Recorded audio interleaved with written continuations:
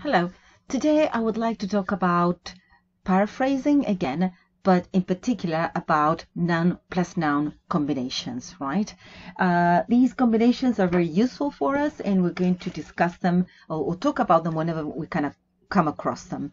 The first one I have chosen here is guilt trip, right? If you look it up in Merriam-Webster, the first option will be as a verb, right? Notice the stress. It has initial stress, guilt trip. And you guilt trip somebody into doing something. You also speak of a guilt trip, which is an instance of feeling guilty. A feeling of guilt or blame caused especially by another person's comment or accusation. And if you go to the definition for the verb, it means to try to manipulate the behavior of someone by causing feelings of guilt. Now, if you look this up in Oxford, unfortunately, you will not have a separate entry, but it will appear as an idiom. And it's things you say to somebody in order to make them feel guilty about something. So don't lay, notice again how useful Oxford is going to be for learners, because it tells you what verb collocates with the expression. Don't lay a guilt trip on your child about schoolwork, right? Very timely.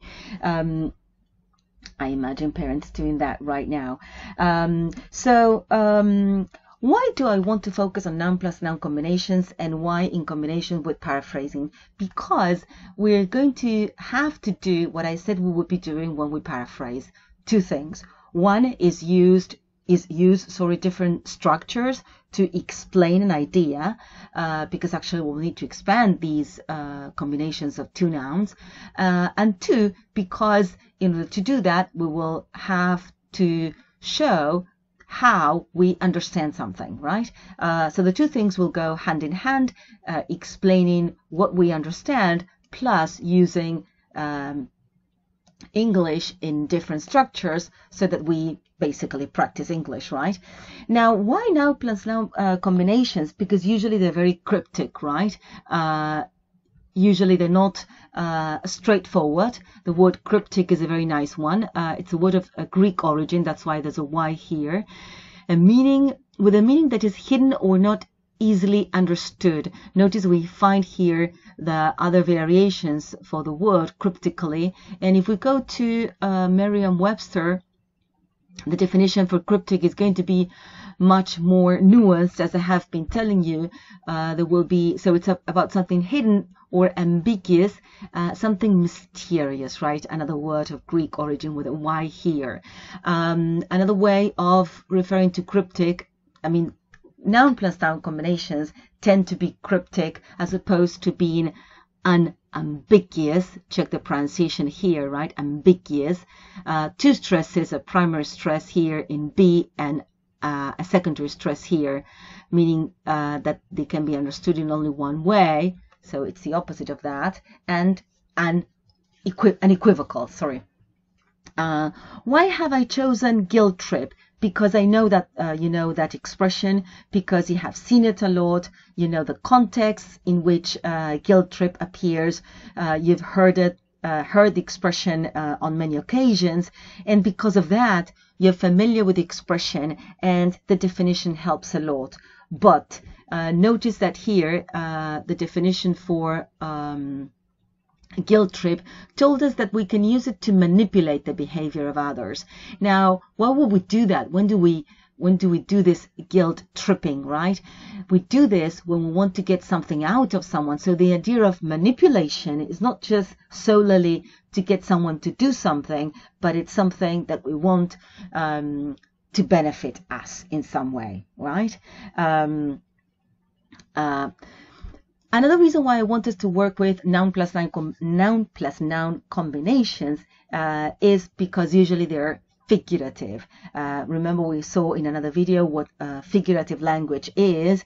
And also I would like to say that for many years, many years actually, in a book, Metaphors We Live By, Lakoff and Johnson have said that actually all language is figurative, right? That we don't directly call a spade, and that's why we need to spell them out. We need to unpack the meaning inside these phrases, right? Also, what I wanted to tell you about these phrases is that, let me go back to this one.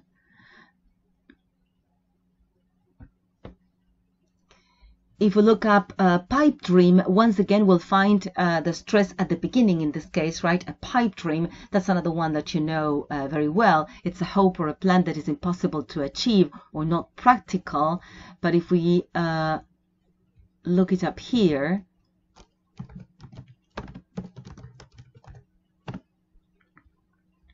it becomes an illusory or fantastic plan, a hope or a story.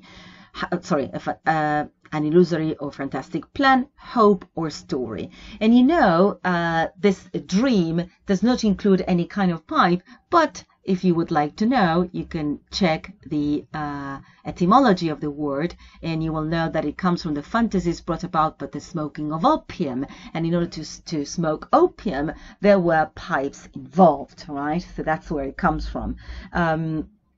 But what I wanted you to see is that it's impossible to see through the meaning of pipe and dream unless you have seen these expressions in context. And once again, I want to tell you that you know what they mean because you have seen them a lot in context. But what happens when we find these two words?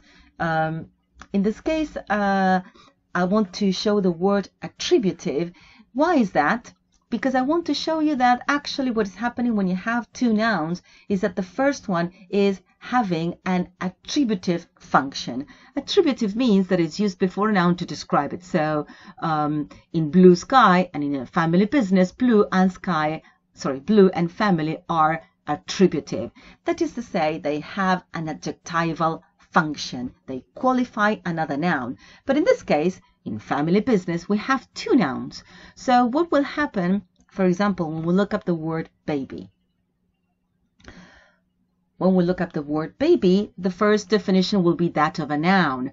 But here, in this case, in the left margin, in the right margin, you will find that that baby can function as an adjective. And that's very odd, I assume, to you. And it can also function as a verb, right? Now, if we look up the definition for the adjective, you will find in this case they use a very unusual collocation, which is not baby steps, the one I wanted actually, but baby carrots, right? Let's see what happens if we look up baby steps.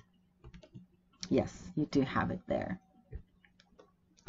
Now, baby step is not the step of a baby. Once again, this is a figurative expression to refer to very small steps, right? So you take baby steps. Once again, we see the stress at the beginning, right, for two nouns. This is the most frequent thing, though not necessarily what happens always. And also another frequent aspect of noun plus noun combinations is that they are usually singular, right? Though there are some plural forms like a drinks cabinet or a clothes shop or the arms race or the trades unions, right? But what will always happen is that the first noun will be the attributive noun. So maybe sometimes you find these expressions in the dictionary, as I did just now. You just look up baby step and the dictionary will give you the expression, or you need to check the adjectival form of the noun that functions attributively, right, with the other noun. Okay. Well, a couple of things I want to say that are very straightforward. Say, this is a typical example from a book. Milk chocolate, right, is not the same as chocolate milk. Now, in this case, you will see that the stress actually falls in the second word. It's milk chocolate. Milk chocolate is a light brown chocolate made with milk. So it's a type of chocolate. But what happens if I speak about chocolate milk? I doubt there will be an entry. I never checked before doing this, but it is actually it is actually when you speak of not milk chocolate, but when you speak of chocolate milk, in that case it's not a type of chocolate, but rather a type of milk that has chocolate in it, right? Now, what happens between the relationship, in the relationship between the two members varies a lot. In her book, Words in the Mind, Jean Aitchison speaks about the combinations with pills, for example. She says there are headache pills and fertility pills and heart pills. But headache pills attack the headache. Fertility pills, fertility like this, fertility pills actually produce fertility. And heart pills, heart like the heart pills actually aid the heart. So we can see that the relationship between these two nouns is not always the same.